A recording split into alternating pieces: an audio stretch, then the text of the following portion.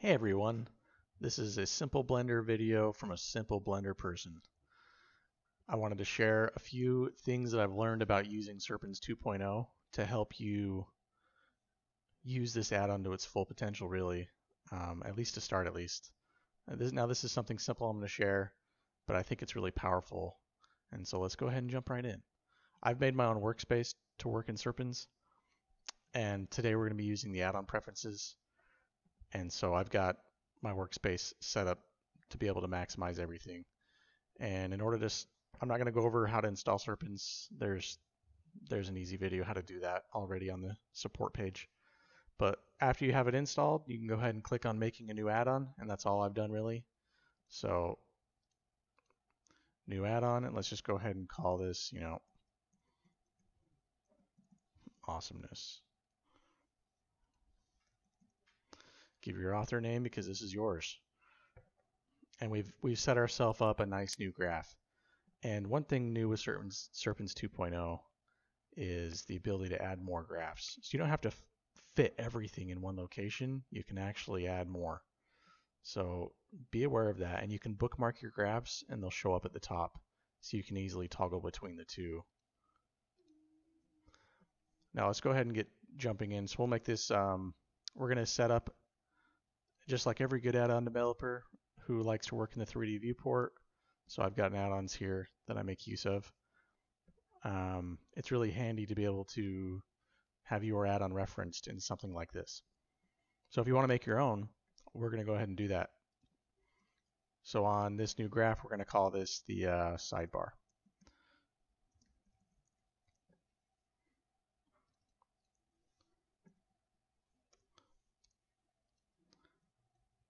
And in here, we can go to the interface, and we're looking for a panel.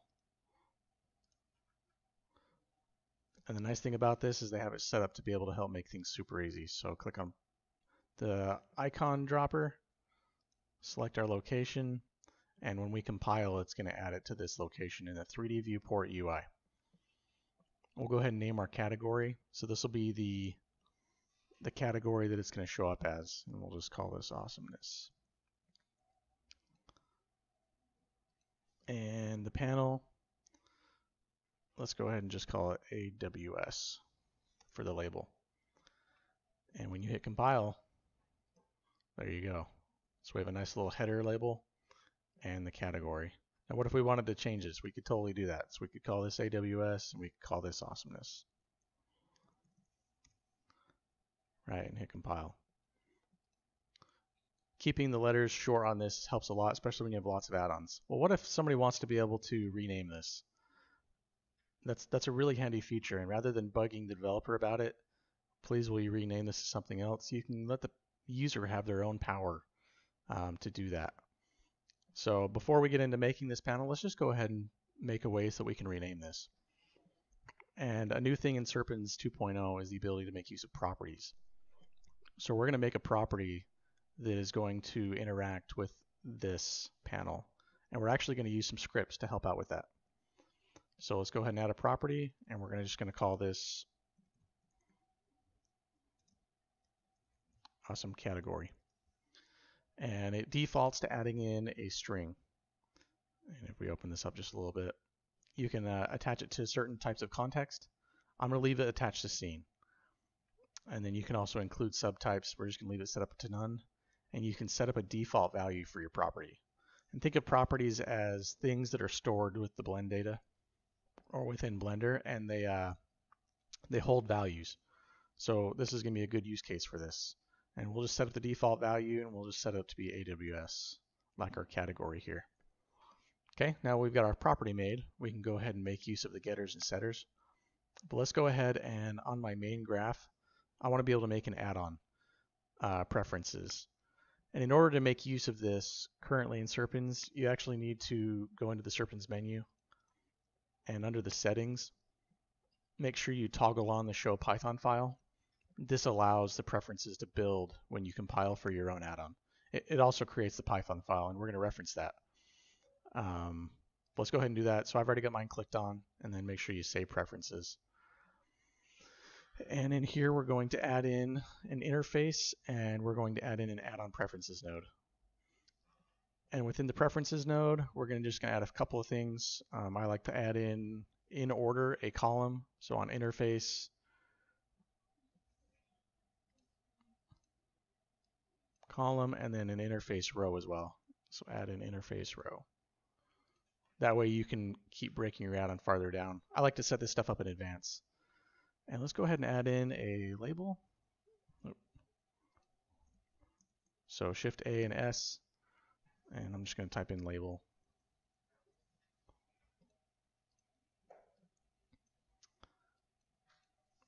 And we're going to say category. And you can give icons to your interface nodes. So Shift A on the inputs, we have an icon here. And what's really cool with Serpens is you can use a Blender icon or you can load your own custom icon. And that's already been shown in another video, so let's just go ahead and pick something simple and easy and plug it right in. So if we were to compile right now, what's really cool is it automatically shows up to your add-on. And look at that, we've got preferences and then a category all set up. And then I'm going to add another row, and we're going to make use of our property now. So rather than dragging out and adding something, you can actually just come here and grab your getter and interface. Okay, so this is a text input because this is a string property. And when you add it in on your interface and click compile, notice how nothing happened. And this is set up as attached to a scene, and so you need to be aware that you need to add in your scene context. So add in, and then I'll just search for scene and then scene context. And normally you're going to use active scene because this property is going to live as a part of the scene. And then I just hit Control H on this node to hide everything else to keep the space nice and clean. Then I drag it over to the side.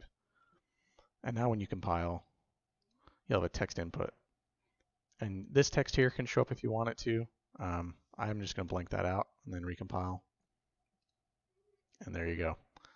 So the goal now is to be able to change this property and cause this to change. So if I go ahead and do that, and I'll type in, AWS_1.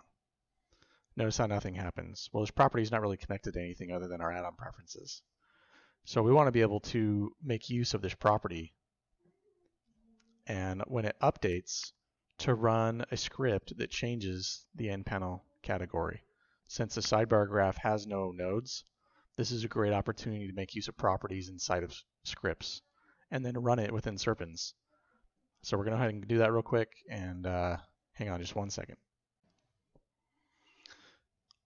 So I went around and was searching on the Google and learning how to add more scripting, and I'm a simple man, so why reinvent the wheel when somebody else already knows how to change these names? And I was able to come up with a script that makes use of how to change that name. And I typed the script up already, and we're just going to go ahead and open it. And under custom scripts, we're going to grab this one. And the key here is this is on a different add-on. So I need to assign to a variable in this script and then get its attributes. And if it's registered, then we're going to go ahead and unregister it, and then we're going to re-register it with the new property that we just made. And so we're going to change a couple of things here, and then I just print it to the console to verify that it happened.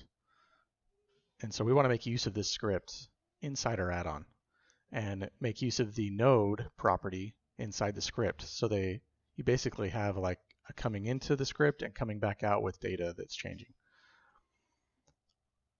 So we have our property here, and I'm just going to copy that property name, and going back over to the scripting tab, when you have on your add-on, if we come back over here real quick, on the Serpens, this Python tooltips or show full Python, show Python file, when you compile, it's going to create the Python file for your add-on.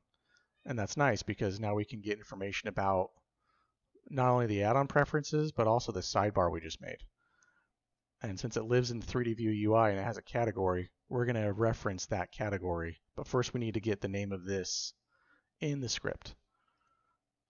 So this is my script that I loaded, but I'm going to go ahead and grab our add-on. And inside of here, you can scroll through and try to search for it, or you can just take something like the property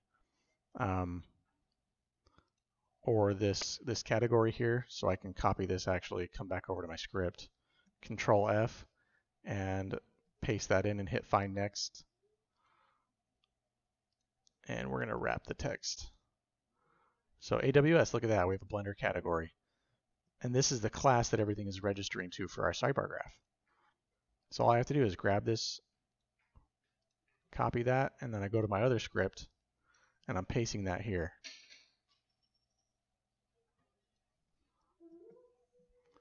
Okay, so now I have a variable that I'm creating, and if it's referencing this class and the class is registered, we're going to unregister it and reuse that for the category now. And the category name is going to be referencing our property instead. So we need to make sure we're in the context of the active scene, since the property lives in the scene. And back over here, all I have to do is search on this now in my regular script for the add-on. So go ahead and here, and here we go. So this is the actual property name that gets built on the registered properties. Okay, so we'll copy that little bitty there, paste it here, and this thing is ready to go. So I'm going to go ahead and save it. And then back over here in our add-on, we're going to compile, but we haven't made use of the script at all. We just made the script available to be used. So all we have to do inside of here is we're using this property, and so on the getter there is the ability to make use of update. So we're going to update here and enter the text, and after the update happens, we're going to run that script. And for every property, you get to use that update once. So once it exists in a graph, it's the only place you're going to be able to make use of it. So just remember that. And we need to make sure we attach it to our active scene. So I just duplicate these, bring them on down. And on update, I want to run a script.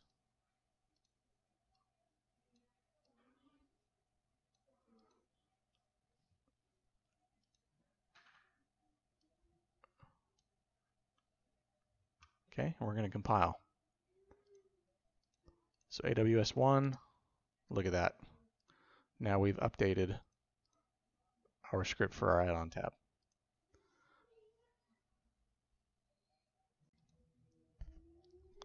What's really handy about this feature is you don't have to rely on Serpens to keep track of a few things for you. You let the power go back into the user.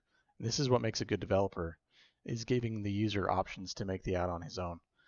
And what's nice about being able to rename, you get to make use of some built-in Blender features. So I can actually rename this to item.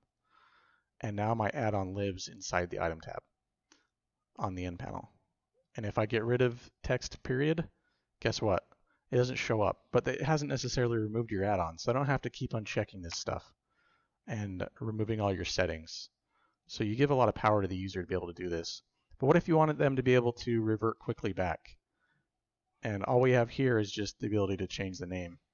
Well, you could always make use of the property to reset a value back into it. So you could make a button and compare against the property name for your getter on the property. And make sure you attach your scene. And in a compare node,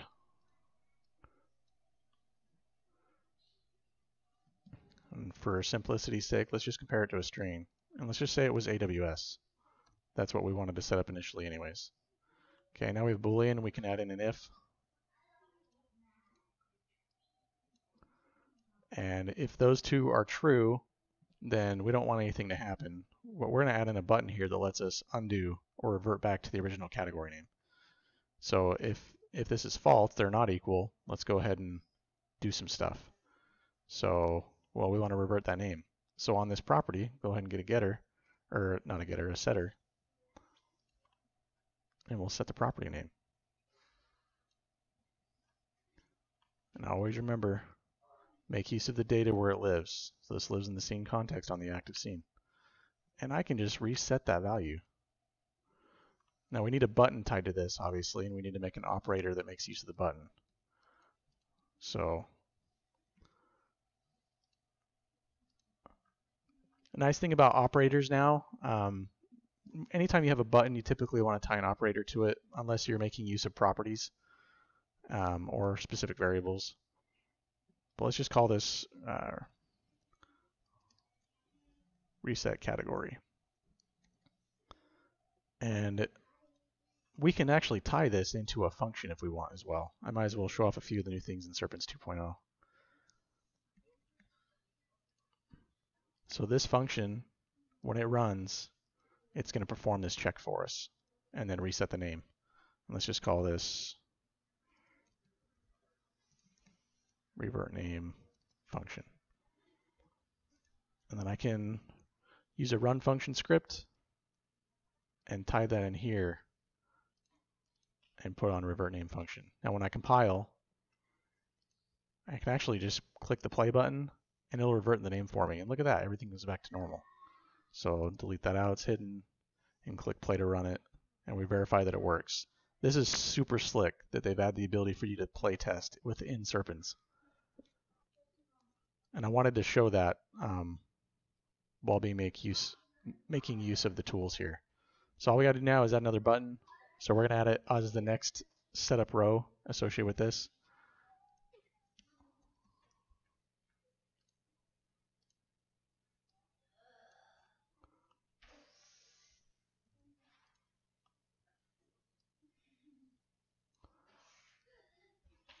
And click on this, make sure that your Serpens logo is shown to show your own operators.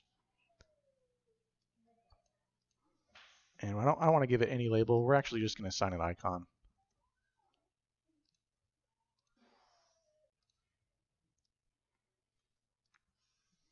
Let me search for the name undo.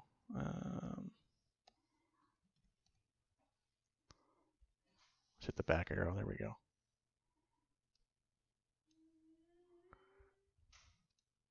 Now we can compile. So if I hit 0, I can hit the undo button and it reverts me back to an original name. And that's the power of Serpens. And what if we don't always want to show that arrow? We could actually make use of this if-then check to show up whether this thing is there or not. And so we can do an if-then interface as well.